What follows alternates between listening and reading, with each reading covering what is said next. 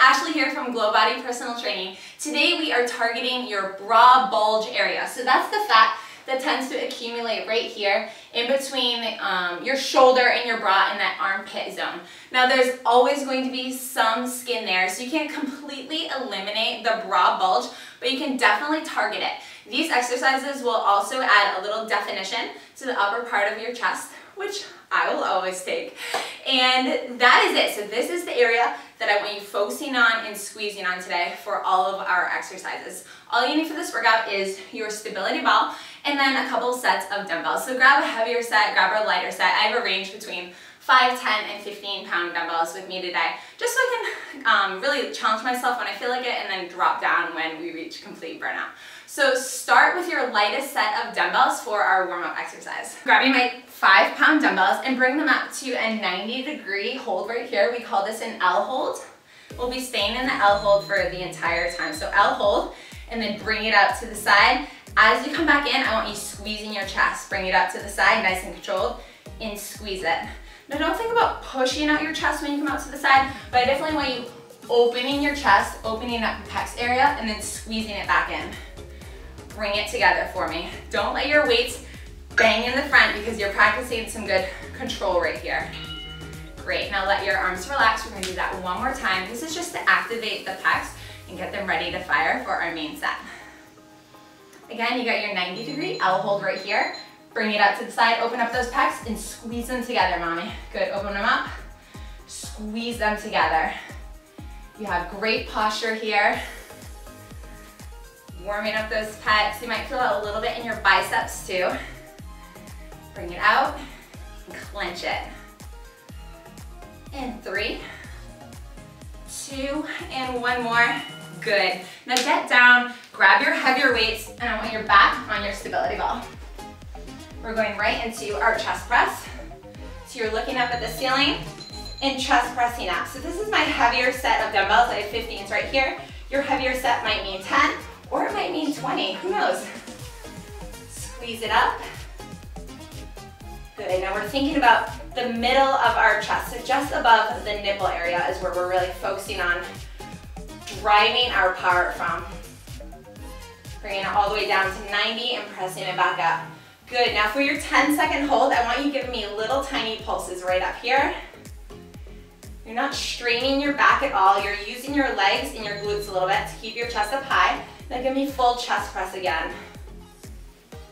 Good. You're breathing, not allowing this to happen with your butt. Again, engaging those glutes. Let's keep them lifted up a little bit. We don't need a completely flat back, but I don't want you overextending and arching that belly outward. And little tiny pulses. So these are just micro pulses. It's a micro movement that works so well. We're increasing the time under load for your chest right now, giving you that really good burn. This is our last set of chest press, so stick with me. Not going to make you do your micro pulses at the end, so just think about this as your very last press, very last push through chest press. Looking up at your ceiling, not looking at me, and driving those arms up. Pushing them, punching 2 holes into your ceiling. Get strong, mommy, hang in there. Good, now put those weights down. I want you to grab your lighter weight. So for me, I'm gonna go with 5-pound dumbbells, and we're going into chest fly. That hair out of the way. So the same thing, you're engaging your glutes. You have a little bit of rest for your head right here. Bring your arms down as far as they can, and then squeezing them together without banging your weights at the top.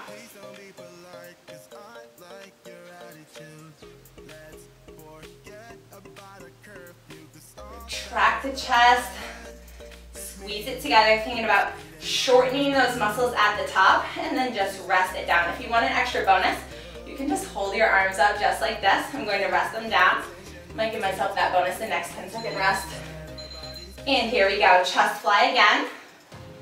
We're doing this for 3 times in a row. You're breathing well. Again, your gaze is up at the ceiling, bringing those arms down as far as they can and then squeezing them together.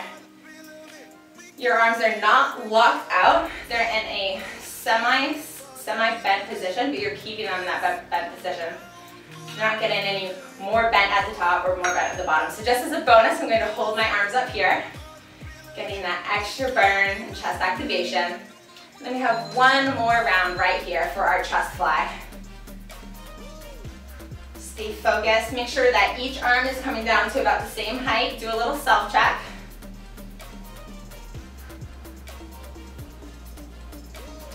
Don't allow your arms to bounce off of your ball either. You're bringing them down low, but not using your ball as a crutch to give them that extra momentum bounce. You know what I'm talking about? Good, now put that down. I want you to put one of your weights down. For this, you're going to want to use a lighter weight. 5 to 10 pounds is appropriate. I'm going to start with 5 pounds. I might move up to 10 pounds. And this is our steering wheel. And bring it back out. So your arms are not parallel to the ground. They're angled up slightly, bringing it out, and give me a little twist on your steering wheel. Back is just reclined against your stability ball. You're nice and in control here. Good. Give me a little drive. Awesome. And rest that out. That was round 1 of 3 of steering wheel.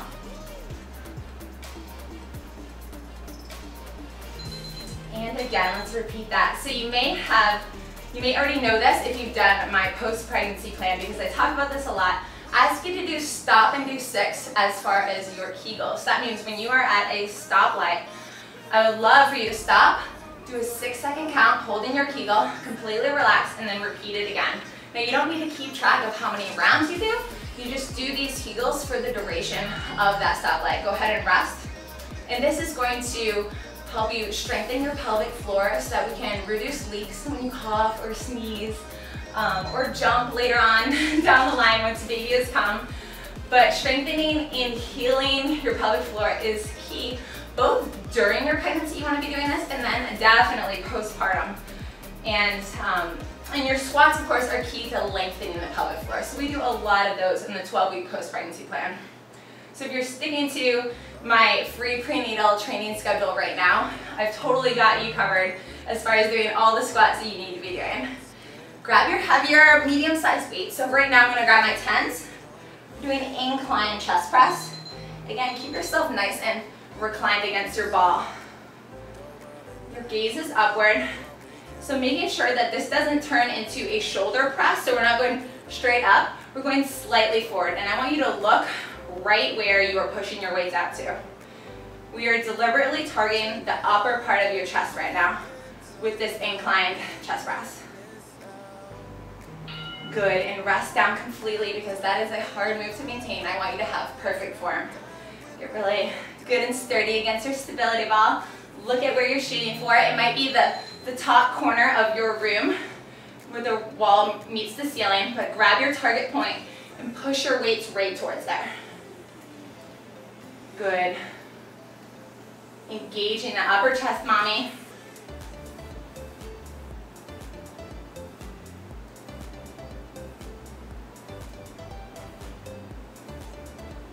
You are focused and driven. We have one more round of your incline chest press, and then we're going to stretch out your pecs, and you'll be on with your day.